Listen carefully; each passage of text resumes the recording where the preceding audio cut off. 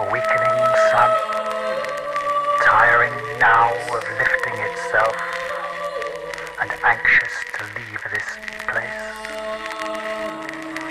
sinking lower, catches sometimes on spindrift, threads of summer drawn out that whisper briefly, reaching for the sun.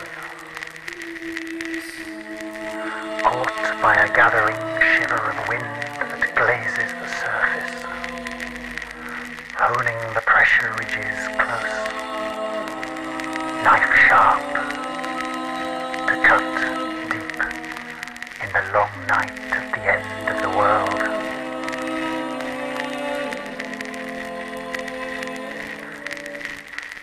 Now, in the darkness after the sun has gone, and the mercury falling and falling towards the absolute, under the pack ice, restless oceans shift and swell, moments of inertia that wait to drive the land tides, flexing out of range, out of sight of land.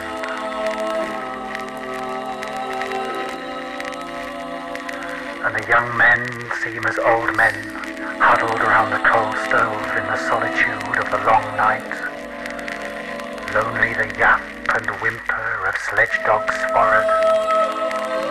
The ice-bound timbers strain and mutter, and the black ocean surfaces in the black leads that open and gape and close and tighten under the starless bite of polar darkness. And the outside into the distance beyond the distance, raging, lonely, heartless, taunts the inside. And we are lost